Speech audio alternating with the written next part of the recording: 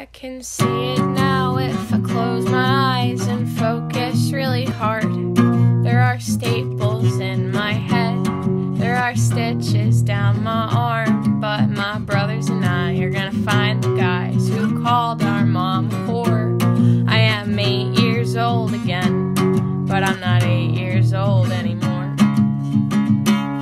And my sister's new boyfriend is gonna teach me how to drive. He's got tattoos that he carved and scars on his body with a knife. She says if things are going good, he'll do her name across his chest. I wanna ask him what the Latin on his right bicep says.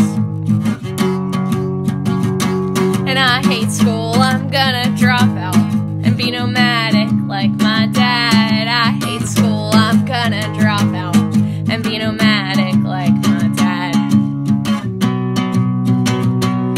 She sits me on her knee and she tells me about hell, though something in her voice implies I will find out for myself. But I know something about the devil, I have seen his ugly face, and he hangs out in my basement with my big brothers lifting weights. And she hands me a rope, a bar of soap, and a needle, a copy of the Holy Bible. She says the choice is mine, and she's trying not to smile. And I can see it now if I focus really hard. Me and my siblings and my friends in my backyard,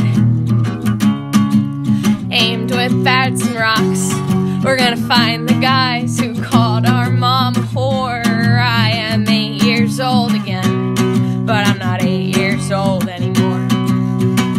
And I hate school, I'm gonna drop out and be nomadic like my dad. I hate school, I'm gonna drop out and be nomadic like my dad. And she says I will most likely be an addict like my dad. And she says I will most likely be